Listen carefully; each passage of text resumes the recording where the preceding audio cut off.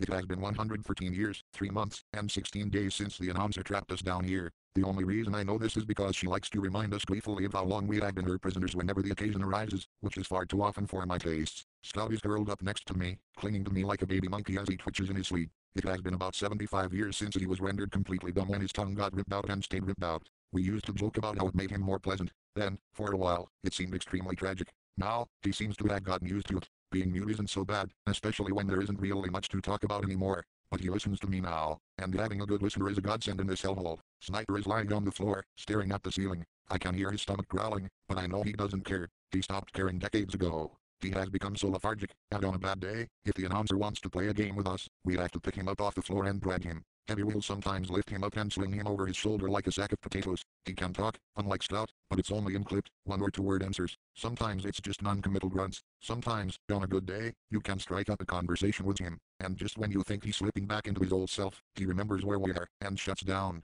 Heavy and Medic are in the corner, going at it like rabbits. They don't care that everybody can see them. The announcer is watching, of course, but she's always watching. We can hear her snicker sometimes. Heavy is extremely protective of the doctor. Well, he always was, really, but now he won't let anyone touch Medic, at all. He likes to carry Medic around like a doll, and is always hanging onto him, touching him. Perhaps it's because the announcer tortures the doctor worse than the rest of us, or, at least, most of the rest of us. From what I hear, she likes to lock him in the furnace and burn him to death, over and over and over. And when he's not in the furnace he's being vivisected while fully, screamingly conscious. When he's with Heavy, it haunts him less, and Heavy knows this. They are never seen apart from each other, always at arm's length from the other unless forcibly, cruelly separated. The announcer actually joined the two of their bodies together at one point, experimenting with different methods of fusion, but it hardly seemed to make much of a difference. The mental image of the two of them kissing while Medic's head was next to Heavy's on the giant Russian's shoulders will be permanently burned into my memory forever. Her fun ruined, she separated them again. She likes to separate them whenever she can. Mama is sitting next to me, still trying to figure out where whatever cameras are that the announcer may be using to spy upon us.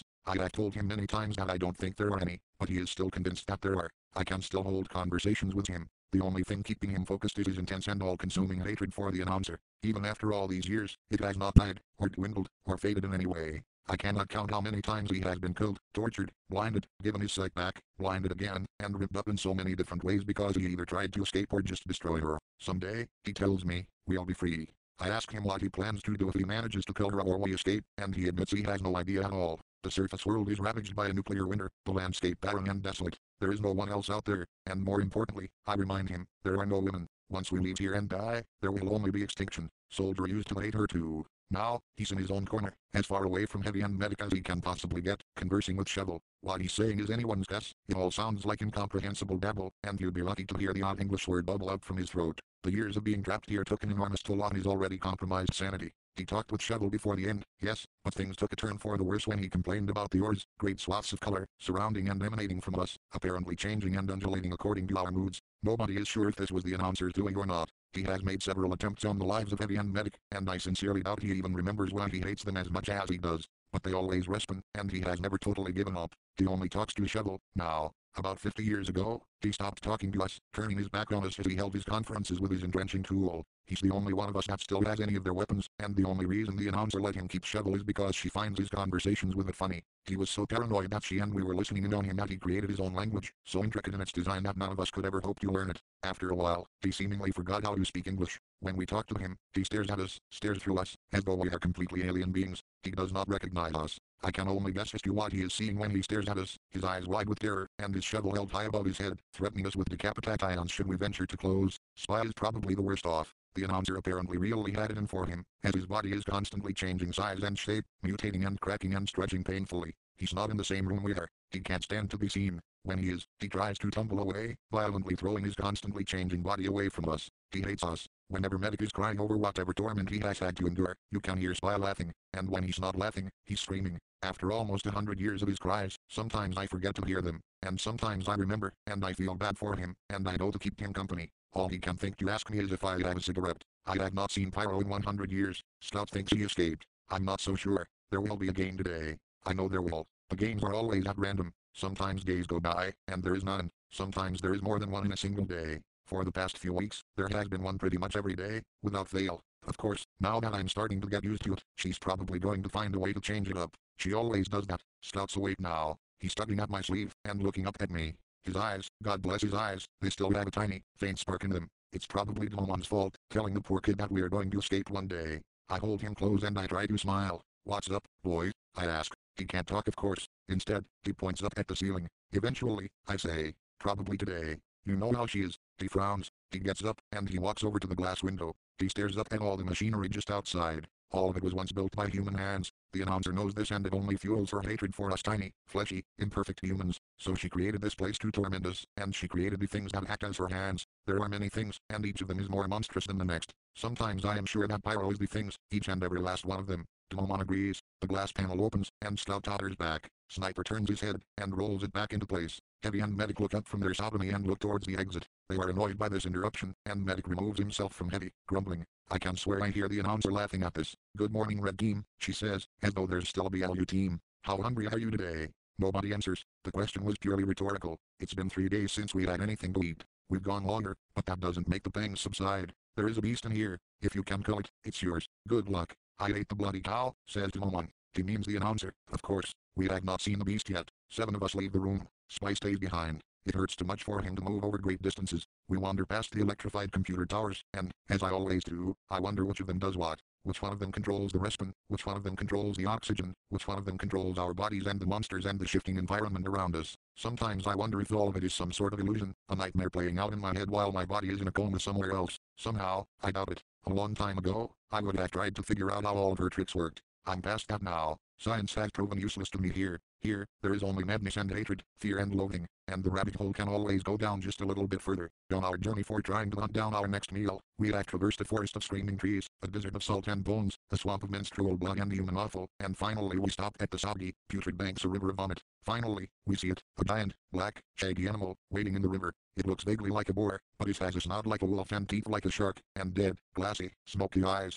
Its eyes remind me of Pyro, and I feel sick. We were given no weapons to fight this thing. Heavy lifts a very large rock over his head, and heaves it at the beast. It hits the creature's head with a sickening, cracking noise, and it bellows, making a sound that nearly deafens us. It charges at us, giant hooves that look like mangled hands pounding on the banks towards us, and we run. Soldier is the only one who doesn't run, gibbering and gesturing wildly at the beast. For a moment, I think it's going to eat him, but he won't allow it. Before it can snap him up in its massive jaws, he jumps upon its face, clinging to its snout and stabbing it in the eyes with shovel until they resemble black, weeping gobs of jelly. It's screaming now, and bucking and stomping and blowing ribbons of black snot from its nostrils. Soldier is somehow still hanging on, trying to carve deeper into its skull until he hits brain. The rest of us take advantage of its blindness and throw ourselves upon it, trying to drag it down like so many scrawny wolves pulling down a moose. It smells like burnt hair and the vomit from the river. I grab a clump of its mane and hold on for dear life. I want to puke. I want to puke and cry, but I suck it up and hold on like everybody else, until Soldier stabs Shovel in far enough that the beast suffers an aneurysm, and collapses. Soldier then takes out his shovel, covered in blood that smells like piss and vinegar, and kisses it on the blade. He uses shovel to slice the beast's belly open, and blackened, bloated, ropey guts spill out onto the ground. Soldier is the only one to go ahead and dig in. He grabs fistfuls of organs and stuffs them into his mouth greedily, while the rest of us have to choke back whatever bile is left inside us, fill our stomachs with the beast's poison flesh. We dine on filth. We live in filth. As far as the announcer is concerned, we are filth and we are not worthy of the mercy of death. Every day, I pray for it. I pray for the respin to malfunction. Then, maybe, I can see my wife and child again. Or, at the very least, be allowed to that sweet, sweet oblivion. I am bored of this game, the announcer says. I want to try a new one. We all look up from our meal, and I look at them in horror. Most of their faces reflect mine, except Sniper, who seems largely indifferent, and Soldier, who just looks agitated. Don't look so upset, she says. I want to do something nice for you. That was what she had said when she tried to join Heavy and Medic together. Naturally, that phrase cannot mean anything good. I have been watching you for 113 years, 3 months and 16 days, and you all seem so very, very lonely. Heavy reels Medic in even closer to him than he was before, and grunts. Soldier, too, hugs Shovel tight to him. I am reminded of the sight of Soldier masturbating while holding the shaft of the tool against penis, thrusting and rubbing against it like a dog humping a man's leg. It was not something he only did once, either. He does it regularly. What if I told you I could give you a woman? That's just cruel, Sniper says. It comes out of his mouth with little forethought. He knows this will not end well. The rest of us are stupid enough to get our hope up a little. I know how you are. Deep down, you are all animals. You have needs. One of those needs is not just sex but a need for procreation. You want to hurt the earth with your filthy, writhing, ugly spawn, so that maybe, your species will continue long after you finally bore me. We exchange glances. Is this sincere? Is she just mocking us again? Where would she even get a woman? There were no women on the team when she set of the arsenals of Red and BLU, and laid waste to the surface with so much radiation. We never saw the BLU team again after we were pulled down here, with her. We assume that they're dead, since she refers to us as the last ones left. Had she been keeping a woman from us all along? Was she delighting in us having to use each other for sex, giggling as we demeaned ourselves just so that we could be touched, while she kept a woman from us? Well, I certainly would not put it past her. Are not interested, Eddie says curtly. He squeezes Medic close to him, as though that would protect the doctor from being taken away. Doctor, and I do not need Bowman. Stout glares at Eddie and mouths the words, I do. The inside of his mouth looks so much larger without a tongue. Oh, and I suppose you've been hidden the glass away from us the whole time. Demon asks. Somehow, I doubt it. What are you playing at? I ask her. She laughs, and I feel as though my spine frosted over. Another game. A competition. The winner will be able to pass on their genetic material and do with the woman as they wish. I feel sick all over again. The rancid meat in my stomach probably plays a factor in this. I may have been trapped here for more than a century, but the thought of possibly raping a lady is still abhorrent to me. Especially if she's been tortured just like we have. Can I trust these men, my fellow prisoners, to feel the same way? And then your arse fell off, Demon says. I know a godfully sight when I hear it. You think I'm lying? Not like I don't have a precedent for that sort of thing, Sniper says. It's the longest string of words he's uttered all day. Come back to the main control room, she says. I'll show you her. We're all incredulous, to say the least. Again, we trek back the way we came, retracing our steps for several hours. We slog through human byproducts and hold our breath, and Eddie carries his precious doctor on his back as though the man were a koala. I feel a jolt of envy looking at them. They will most likely not be a party to this, since they already have each other. I know I am not the only one that wishes they had somebody like that at their side, chivalrously carrying us through a bog of rotting tissue. Finally, we arrive back in the control room, back home again to be dwarfed by towers of circuitry the size of skyscrapers. We look around, and we see no woman. Told you she was lying, says Sniper, totally deadpan. Scout starts to panic. If he could speak, he would be reassuring himself and us desperately that this time, it wasn't a trick. I try and do that for him, but my heart just isn't in it. But then she steps into the room and we are horrified. It's Pyro, no doubt about it. Only, we knew Pyro was a man. He's not anymore. Her proportions are so terribly exaggerated that we can barely stand to look at her. Her breasts are so swollen and heavy she's bent over, carrying them in her arms, wheezing through the filter of the gas mask still covering her head. She's looking up at us, and though I cannot see her eyes I can tell she is still pleading at us, begging for our mercy. I can't help it. I rush over to her and hold her, but before I can try to comfort her I feel something flat and broad smack me upside my head, and everything is spinning and my head is throbbing and I fall down on the ground. I look up and see Soldier has claimed her, hand around her tiny waist, brandishing shovel and snarling at us. Demon runs towards Soldier, telling him to stop, and now they're fighting, Soldier on his back and using shovel to try and push Demon back, but Demon is still holding on, still pushing back, and Pyro is trying to run away and hide. The announcer just laughs. Spy is coming out of the room now. He's spilling and falling all over himself and using this to propel himself forward. I cannot help but think that he looks like human silly putty, squashing and stretching around, breaking and knitting bones. It seems he was curious as to what all the noise was about. I look at him and I try to form words, but I just point and look at everyone else and blurt out, do something. Eddie, who still has Medic on his back, walks over and lifts the two men up by their collars like puppies, and holds them there. Medic slides off of Eddie's back, but does not break contact, keeping one hand on Eddie's shoulder. He looks back and forth between the two of them, scrutinizing them. Drops them, he says, and Eddie obeys. Soldier says something that sounds very nasty to the doctor. Medic just smirks. I can't take much more of this, Demon says. TH bitch has gone too far. You always say that, Medic says. And I always mean it. Demon exclaims. Look at what she did to poor Pyro. He said monster. She, now, Sniper says. I don't care. Demon says. I hate her. I hate her every fiber Amy bean. Not a day goes by in this hell that I don't wish I could hate her to death. You want to know about hate? The announcer asks. You know nothing of hate. If hate were the ELACGRICD running through me, if hate were every circuit, every byte of data, every microchip in my system, it would still be only a fraction of the hatred I feel for you. Ah, blow it out your arse, Demon says, and the announcer blinds him again, liquefying his one good eye. I cannot feel too sorry for him. It will grow back in a few minutes. Sometimes I forget that she is a machine. She's always there, like some twisted nanny that sleeps with one eye open, a wicked stepmother who torments us for her pleasure. I used to be so good with machines. I look at the towers and I walk towards one, looking up at the imposing monolith. We built her and we created her, and maybe we could destroy her. That was just wishful thinking. I run my hand along the surface of one of the machines, and I can feel it thrum beneath me. I can hear the others screaming at each other, Medic trying his best to maintain a semblance of order, but it's not working. Spy lurches up next to me, looking at me with his runny eyes, and wobbles a bit as he speaks. You are drinking, aren't you? He asks. His voice rises and falls in pitch in all the wrong places, speaking like a man who is deaf. Can't help it, I say. Do you know which one of these is her? Maybe, Spy says. His face morphs constantly and it's hard to maintain eye contact when the person you're speaking to looks like Richard Nixon for a split second. Jeff, if I told you, she'd probably punish both of us even worse. He frowns at me, and he looks like Frank Sinatra. I think, out of all of us, she hates you least. I wouldn't be so sure that, I say. Why do you say that? I'm still alive, I say. He's glaring at me. Even with his face shifting, I can tell that he hates me. And then I think about it, and I realize that out of everyone here, I've been tortured the least. Has everyone else noticed? Do they hate me too? Suddenly, I cannot stand to be inside of them. They are broken shells of human beings, and I am seeing it much more clearly than I ever had before. I run away from them, retreating further into the jungle of computer towers. I can hear Spy laughing at me. I run so far and so long I lose all track of time, and suddenly I find myself very lost among the towers,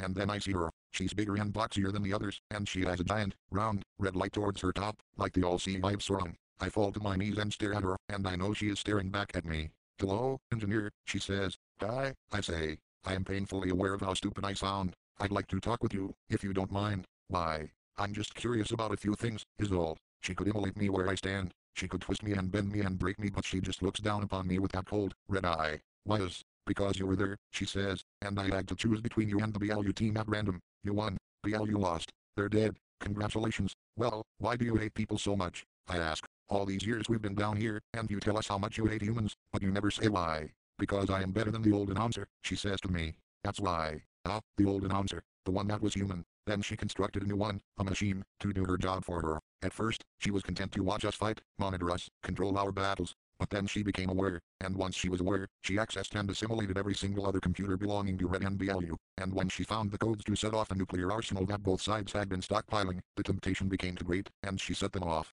I myself never saw the destruction. I heard about it. Oh, when we were first told, my mind was reeling. Billions of people, hundreds of billions of animals, plants, insects, every single living thing on the planet was just gone. Except for us. You cannot possibly hope to know true loneliness unless you've been here. I get up and walk around her, looking over her smooth surface. I'm not sure exactly what it is I'm looking for, but I think I'll know it when I find it. She's laughing at me. She doesn't expect me to find anything at all. So many times, I dreamed of killing her. So many times, I dreamed of finally being able to die. She knows this. I hear screaming. The others have followed me here, into this cold, dry room, and Soldier has gone berserk. As far gone as he is, he knows the announcer when he sees her, and charges at her with shovel, before clobbering at her uselessly, trying to break her hull. Her mirthless laughter does not deter him, as he wails upon her, babbling and screaming. I try to drag him away, but he shoves me onto the floor, and walks around her, to her back. There are massive cables coming out from her, and looking at them I guess that they must weigh tons. They are coated in thick, treated black rubber, and Soldier is gnawing upon them like a deranged squirrel. The rest of us come around to watch him. "Do you think can unplug her?"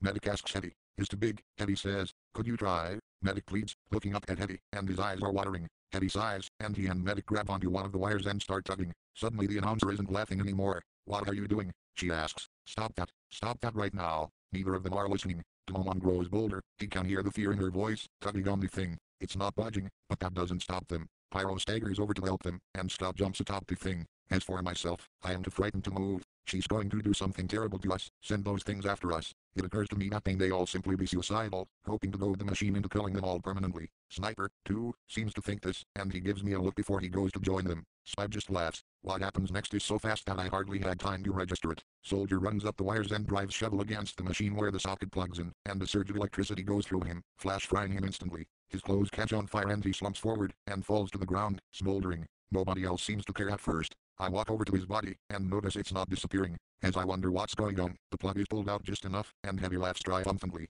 "I think Soldier's dead," I say. "Eek, he'll be back," Tomon says dismissively. "The banger's always getting himself killed." The gears in my head are turning now. Spy is creeping up beside me, and he's taking deep breaths over his charred corpse. He hasn't had a cigarette since the end, but the nicotine cravings never stopped. Nowadays he's happy to settle for the smoke alone. I look at Shovel, and I know what I have to do. Before Spy can react, I grab Shovel, and I smack Spy in the side of his twisting face with it. Everyone else stops what they're doing to look at me. Spy is on the floor, and his body bubbling and melting and reforming, and it makes me sick. I take out all the hatred and anger that I feel towards the announcer, what she did, what she has been doing, and I stomp on Spy's chest so that he can't crawl away, and I bring Shovel's blade down on his neck, over and over, until his head rolls off his shoulders. It's still changing shape. I am covered in his blood, and I look to the others, who are staring at me in horror. Soldier's body is still on the ground, and they suddenly realize that Respin has been disabled. Of all the dumb luck, I think, it's almost as if Soldier knew which one was the right one. I bet Shovel told him, and for a moment, I swear I can hear Shovel talking to me. "No, kill them," he says. "It's the only way to set them free."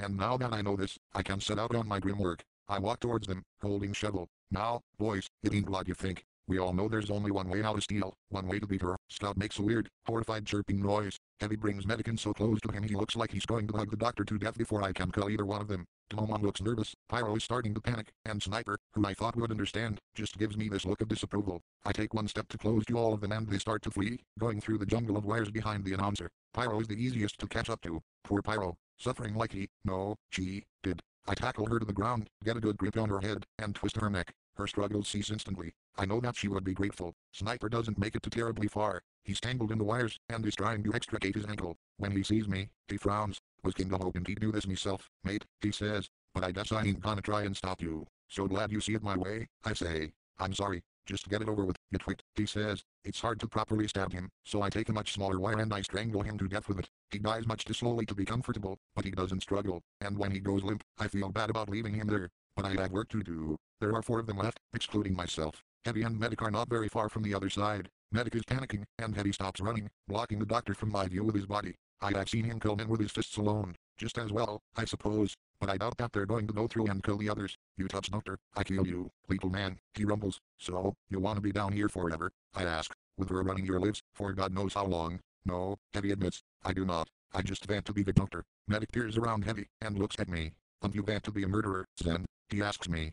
I'm doing y'all a favor, I say. Sides, you ain't really one to talk, doc. He looks just about ready to kill me. He doesn't have to. Heavy comes charging towards me, and I'm ready for him. I dodge, and he grabs at me. He gets a few good punches in, sure, I let him. But I manage to catch him off guard, and drive Shovel's blade between his ribs. Blood dribbles out of his mouth and Medic is screaming, and Heavy collapses. Medic rushes over, farther away from Heavy than he had ever been in years, and cradles the Russian's head. He's crying and snot is running out his nose and he's screaming at me in German. I look over both of them, and I feel saddened. In a place where hate was so prevalent, where it ruled over every aspect of our lives, they were the last 2 people on earth who remembered how to love. I come closer to Medic, and he doesn't run away. He kisses Heavy on his lips, one last time, tells him he loves him, and I apologize before I twist his neck. Heavy dies a few moments later, drowning in his own blood, but not without first giving me the single most hateful look I'd ever seen. Scout and Dmon are left now. I wander the halls, trolling for them. If Scout could still speak, I probably would have found him much faster. I do find him, eventually. He is hiding in a room that we all know about, one that he goes to whenever he's feeling especially upset and lonely.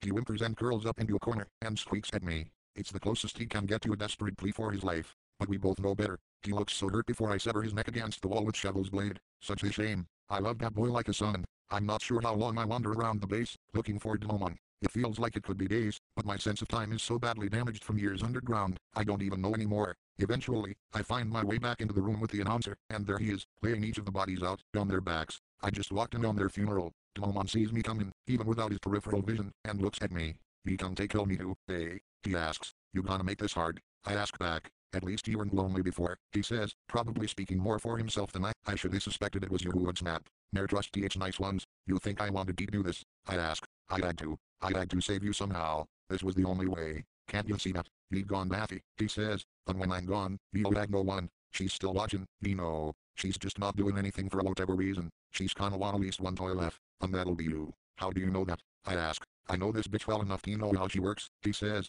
Face it, you doomed yourself. I was already doomed a long time ago. I walk over to him, and he looked at me with that one damn eye, and he spreads out his arm. Dumb bastard fancies himself to be like Jesus, I guess. I feel particularly ornery, and I beat him to death with Shovel. I'm crying while I do it, and I don't even know why. Then it hits me. I just killed the last friend I ever had, and then, it's just me, alone. I stare over the bodies of the men who were once my friends, and what I did finally starts to sink in. I'm a murderer. I sink to my knees and I sob, and the announcer just laughs. Of course, I can't bury them. The announcer shuts off this room to all the others in steel, and she watches me.